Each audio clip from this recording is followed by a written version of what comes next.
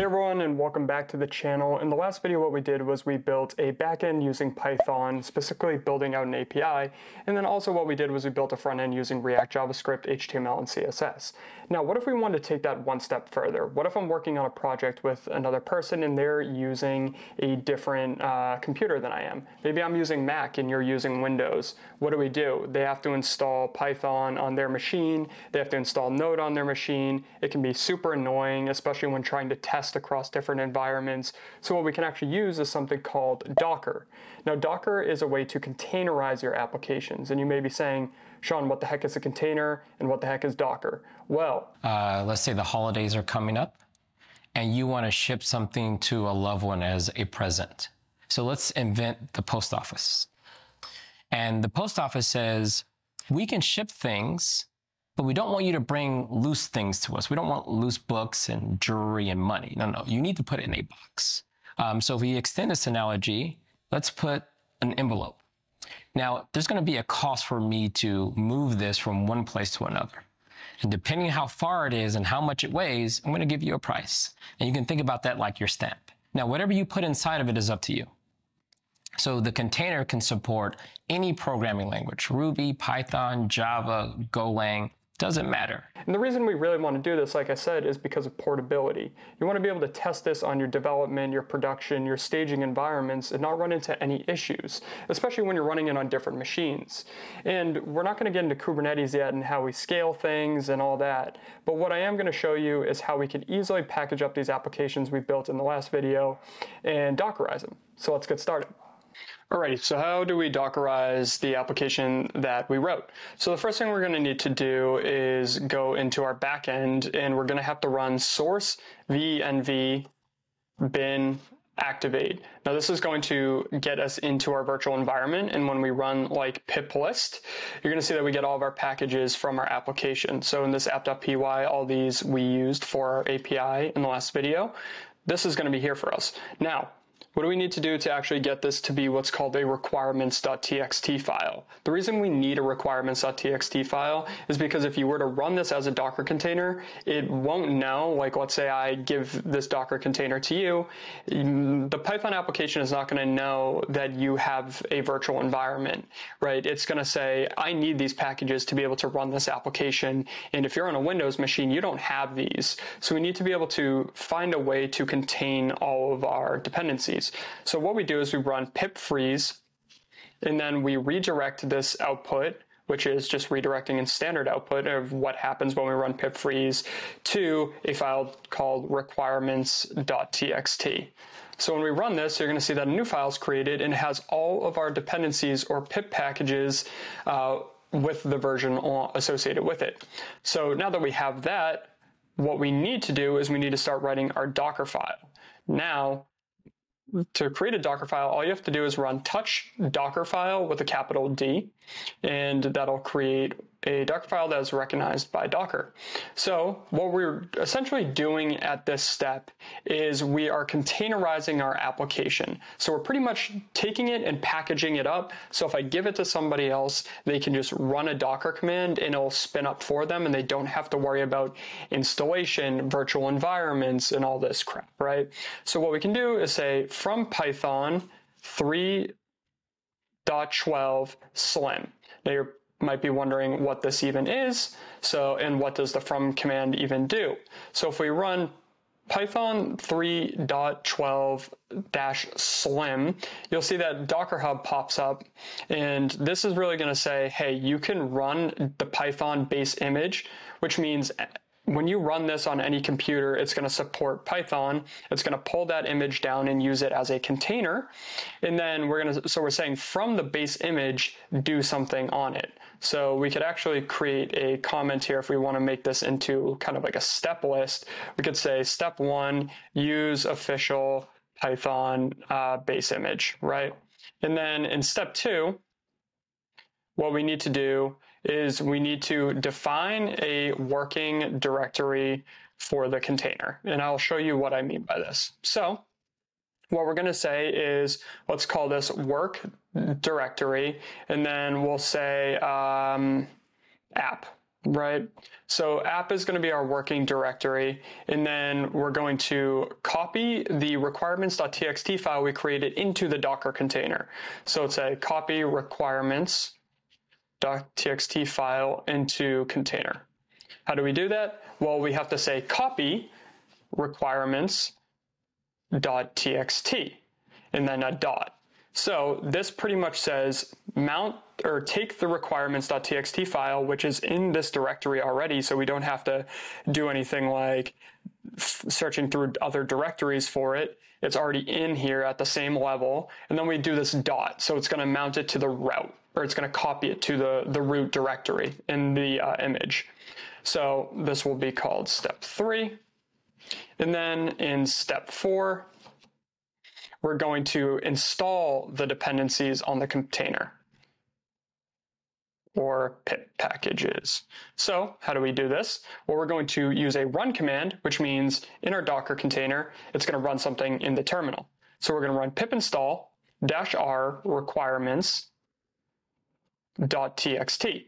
So what this will do is literally run this command in the terminal, which will install all the packages, almost like we use in the virtual environment when we run pip install. Next, in step 5, we need to copy the Flask application, which is what we wrote the API into the container. So now let's copy, and we're going to say dot. So we're copying this entire directory, which is the backend, into this container at the root, just like we did with the requirements file. The next thing we need to do is we need to expose a port. Now, why do we need to expose a port? Well, we need to do that so it's accessible through the local host. Remember when we ran 127.0.0.1:8080, that allowed us to actually view the web page and connect with our other API. We need to do the same thing. So we're going to run expose 8080. All right, so now that we exposed port 8080, what we need to do is move on to step 7, which is going to be setting our environment and variables. So setting Flask env vars. And what we're going to say our first environment variable is going to be the Flask app. And this is a standard environment variable that's passed through Flask. Then we're going to say Flask run host, and this is going to be set to 0.0.0.0.0, aka localhost. Then we're going to say environment Flask run port equals 8080. Oh my gosh, I can't type 8080. And then now that we have those exposed, and we're going to be running in a port 80, exposing port 8080, we can say step 8 run Flask app. Now, how do we do this? We're going to say command, which is to run a command, Flask, comma, run. So it'd be like Flask space run. So now that we're in our terminal, we are going to run docker build -t, and then we're going to name our image, which is going to be called backend, and then we're going to just do dot to build everything in it. So you can see that it was successful. All gravy. Now if we run Docker images, you can see that this backend has been created. And now all we have to do is really run Docker run. And then we're going to say -p, which defines a port. We're going to run this in detached mode, which means it's running in the background, so we don't have to keep it running in our terminal. And then we're going to say expose port 8080 and map it to 8080 and call this the backend. So now that we run this, you're going to see that we have this container up and running by running Docker PS, which is all of our live Docker images that are up and running. If you do the -a flag, you're going to see even if stuff is exited. So if you've had any containers that have failed or crashed, you'll see those as well. But now let's go to our web browser, and you'll see when we refresh this, we get a roster. Now let's pass something like Yankees. We're going to get the Yankees roster, right? So now we have our Python application in a Docker container. What about our front end? Well, if we open our front end and in the terminal, we say ls and then we do cd app, we're going to run touch Dockerfile. So we're going to do this in our actual React app, which is in the front end directory. So let's open up our Dockerfile, and then we're going to look at our Python one and compare it to what we need to do with JavaScript or React. So in this case, we're going to say step 1, one, use node base image, and we're going to say from, like we had Python.3.12 slim, we're going to say from node 14, and that's just going to say from version 14 of node. We're going to use that base image. Next, we're going to say give us the working directory. So we're going to say step 2, define work dir, and then we're going to say work directory, and we're going to call this app like we have here, and then we're going to say step 3, copy over packages. How do we do that? Remember, we did pip install requirements. JavaScript a little bit different. We have to say is copy package.json, package lock.json, and then copy it to the working directory. You know what? Let's not even use app as a working directory. No, let's keep it. And then we're going to say step 4, run, or I should say install packages. And this will say run npm install, which will install the packages associated with the app. Then we're going to say copy entire React app. And then we're going to say copy ... just like we did here. And then in step, I didn't define my step, 5, step 6, expose port 3000. So we're going to say expose 3000. Then step 7, which is our final step, we're going to say run app. Now, if we look at our package.json, we know that we use npm start, which actually runs React scripts start. So we'll just run cmd npm start. Now, to build this, we're going to say docker build -t frontend dot. So it's going to build this for us. And those are 3 of my 7 dogs barking. So that's all fun. Okay, copying, taking a while, but it did cache some of the changes we made. So that's good. And it's because I built this like an hour ago when I was just testing things. So now let's run docker run -d, which does it in detached mode, -p, and then we're going to use 3000 mapped to port 3000 front end. Let's run this and then say docker ps-a, and we're going to see that the front end has been up 1 second. So now my suspicion is that if we go to port 3000 or this web address, we refresh it, it should actually load something for us. Hopefully. No, okay. Oh, I know why. I know why it did this. So this actually goes back to React, and I don't really want to troubleshoot React right now, but you can see we don't have semantic UI React in here, which that was a dumb part on my fault. So we're going to say npm install semantic UI React, semantic UI CSS.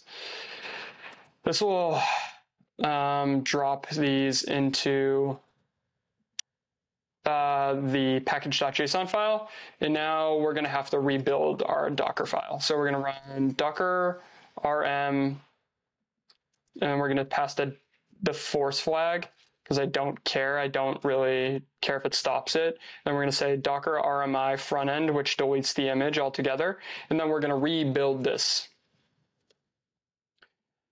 And this isn't really a tutorial on Docker, so if you guys aren't following, I actually recommend you probably watch a Docker tutorial, or if you like how I explain things, I can even create a Docker tutorial if you want. But I feel like this is kind of giving you guys some like hands-on knowledge or something you would actually use than just being like, this is Docker run. This is what the from command does. This is how you'd practically use Docker. It took 121 seconds, and that's so impatient because that's already 2 minutes. That's how good we have things nowadays. So now that it's created this container, we can say docker run in -d for detached, expose port 3000, map it to port 3000 locally. run the front end image, and then voila, we should be able to run our React app. All right, cool, crazy. So let's see if it connects properly to our API. Yeah, it does. And the reason it does this is through Docker networks. I'm not going to really walk through Docker networks in this video, but essentially what it does is if you run Docker networks or Docker network, you're going to see that there is, I always forget what it is, Docker network LS. You're going to see that there is a bridge and a host network. And you can actually inspect these. So if you want to say Docker network inspect and then say host, you can see that this is the entire config for it. So I'm not going to get into too much how Docker networks work, but essentially now our containers can communicate and we're running this in a Docker container. So this is extremely useful because we package our applications. Now we can do some crazy stuff like using Kubernetes to scale it. So if multiple people come to our site and we want to actually host this on infrastructure in the cloud or wherever, now we can do that because we have it in containers, which is pretty sweet, right? So that's a video. I'll see you guys in the next one, and maybe we'll talk about how to push this up to Kubernetes. Sound good? All right, see you guys.